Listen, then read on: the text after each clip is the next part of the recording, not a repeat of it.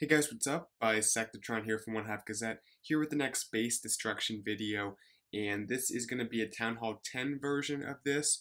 But before we get into it, I want to thank you guys for filling out the survey. All the answers I get really help decide kind of what to do on the channel moving forward. It really plays a big part in shaping that, so thank you guys for that. But anyway, this is going to be a little bit different than some of the other base destruction videos we've done. I'm going to start off with the scout attack. We'll take a look at that.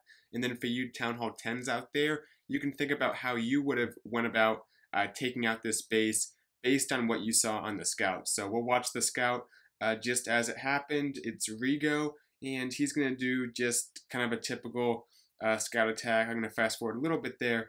Coming in with a little kill squad, golem, heroes, bowlers, few healers, and has a rage. Gonna let everything move in there, get some percentage. Reveals the CC troops, which is a golem and a balloon. Also secures the 2-star here, just in case we're not able to 3-star this base for some reason. So that's important too. But does some hogs on the bottom here to clear out some more defenses, get some more percentage. Reveal some ground traps. So you can see that the Teslas will reveal themselves in just a moment. All 4 of them, kind of in each different corner of the base. That last one will pop up in just a moment. I think once he gets 50% is when it pops up. And then you can see 2 giant bombs have been revealed by the heroes right there. So that's another feature of this base that we now know. But right here, I think that 4th Tesla should pop. We have all the other ones revealed at this point. So anyway, we'll go ahead and fast forward. That's the scout, guys. You can see where all the Teslas are, where a few of the giant bombs are. So for those of you Town Hall 10, this is your chance to pause the video. Think about how you would 3-star this base, and then compare that to what our next 2 attackers did. One of them was not successful. The other one did get the 3-star. So let's take a look at the plans those guys had and how it worked out for them. So just looking at this base in general, and all the traps were drawn in, by the way, there ended up being 4 giant bombs in there, possibly 5. There might have been a 5th in this area, or it could have been somewhere else. I actually didn't see it in any of the attacks. At least I didn't notice it. So the main point is that there's a ton of giant bombs in the core here. But this is kind of a typical Town Hall 10 base that you see here, with the Inferno compartments that have the 2 buffer space around them in their own compartment, then a bunch of giant bombs in the center. Basically, that's preventing you from just going from one Inferno to the other with like a mass bowler attack or something. So you have to be a little more creative than that. And that's where miners tend to come in on these types of bases, because you can isolate one Inferno tower with your kill squad. And if you can get, like, let's say this Inferno and then neutralize the core here, your miners have a good chance of taking out the other half of the base, let's say on that side. And bonus is if your kill squad gets even deeper in here and starts to take out stuff beyond the core. It just depends how it works out. So anyway, we'll take a look at 2 different plans. Both are hybrid attacks that incorporated miners, which is going to be the standard against these types of bases. There are other ways you can do it, but typically miners for these standard Town Hall 10 bases that look like this. So anyway, the first plan was by Cotton Eye Joe, and he knows that there's 2 giant bombs in here. Maybe can infer the other 4 are in there. Not that important though.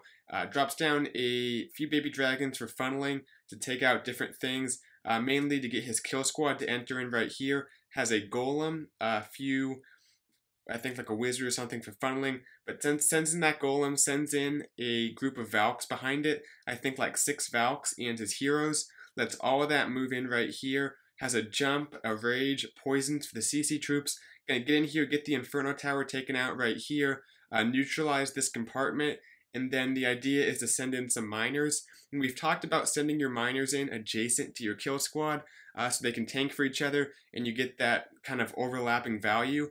Well, if you go by that logic, there's 2 places to send your miners in. You can send them in at this angle, or you can send them in over kind of at this angle.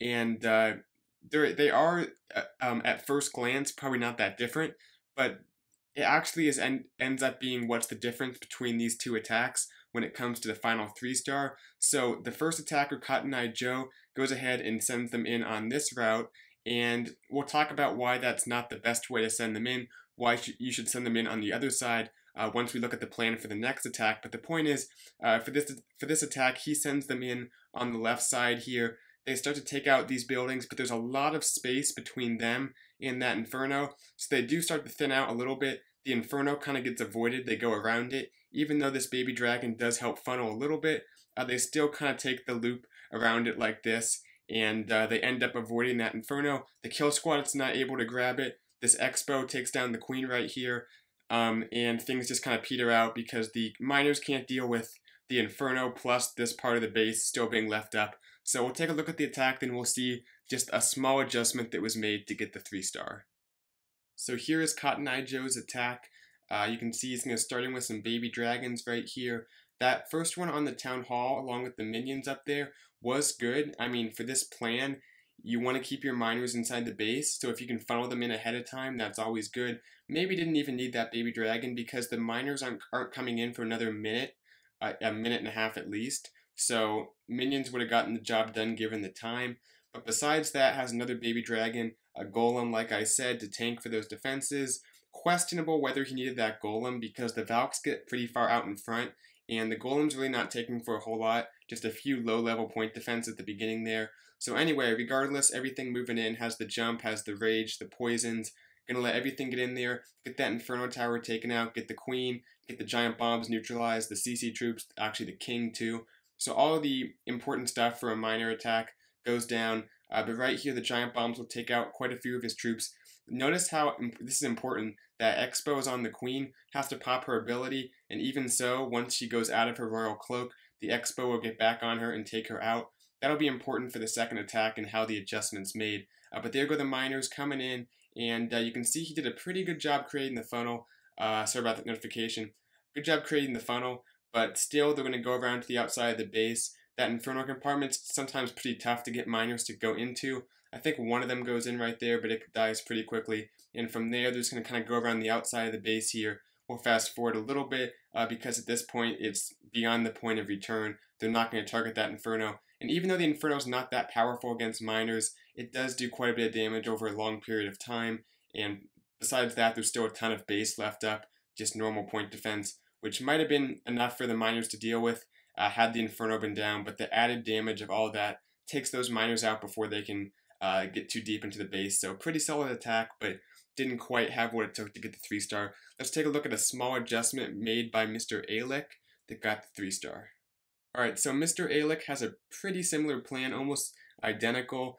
He goes ahead and drops a few minions here. Doesn't need it for the miners, but it's just a good idea because you're taking out such a high HP building right there, the town hall, along with a few others, that it's good percentage to take out, good HP, so you don't run out of time on cleanup.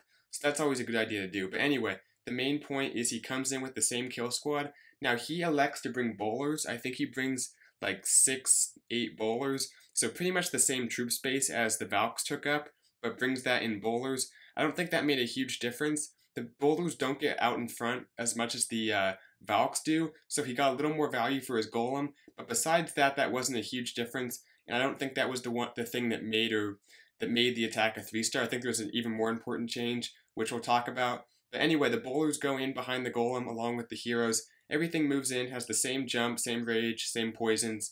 Gonna take out pretty much the same area of that base initially. But one thing to notice is the point defense surrounding your kill squad. So if you kind of just draw a line as to what the kill squad will take out, which is that, along with the bowlers getting maybe a few defenses here or something as they throw their rocks over the wall. But that's the main area they're taking out.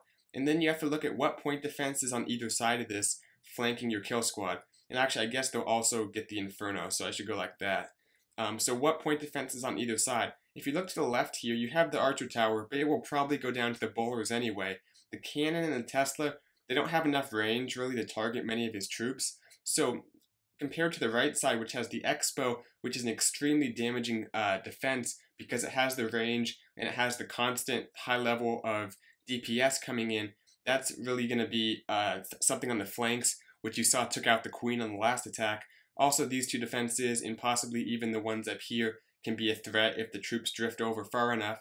But the main thing is that Expo. And by sending in his miners like this, which is the adjustment he makes, now the kill squad is going to last way longer. Because once the Queen and everything gets in the core here, nothing can really target her. There's no defenses in the area, basically. this Expo is probably the first thing to reach her, but she has to step pretty far up for that to even happen. And because there's not a whole lot of defenses targeting her, everything starts to go down, but she's left up and she's able to take out this Inferno Tower, which is huge because the miners don't have to deal with that as they go around.